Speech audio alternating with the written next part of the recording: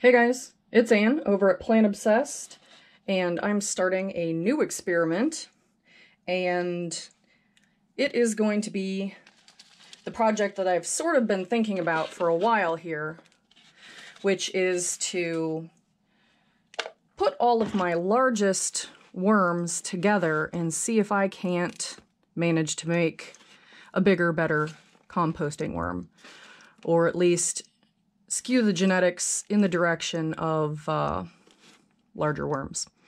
Might work, might not. I don't really know what the genetic flexibility of composting worms is, but what I've done here is I've taken the big worms that I have found recently, and I've been sorting them out of all the different bins. And so for the most part, we've got European night crawlers that are, in general, longer, heavier, in some way healthier. And I'm going to, there's 50 of them in here that I've picked out, that are the biggest ones I've got across all of my bins. So I'm going to put them in this mortar tray, and I'm going to leave them be. So, just to weed out, I know that worms can retain, there's a blue, you don't go in there. Worms can retain the genetic material of a coupling for quite some time.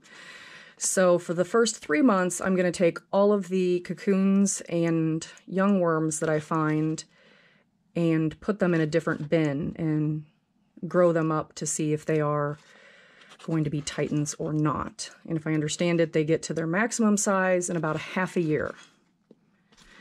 So this is going to be a long-term experiment. And so let me know what you guys think. To my knowledge, as I'm picking through these things here, let me know if you see anything you don't believe is a European nightcrawler. There's some of them that are pretty red that I wonder if they're just really large red wigglers. But I'm probably 80% confident that these are European nightcrawlers. And so the plan is, what I'm going to do is I'm going to leave these 50 worms in here to hang out and do what worms do. You know, when I'm looking, when I'm not looking, they don't appear to be bashful at all. So, that's the plan. These worms here, these 50 worms, I'm going to grow up to have a titan population of compost worms. So, all of the young worms and cocoons are going to go into a different bin for the next 6 months. I'm thinking that that should definitely cycle through whatever they have retained. It's a pretty carbon-rich material here. This is leaves, cardboard, obviously some paper. You see the color specs in here. But it has a lot more wood chips and leaves in its components than it does paper. And I actually don't think there's much of any core in here at all. So that is the plan. Let me know what you think about it.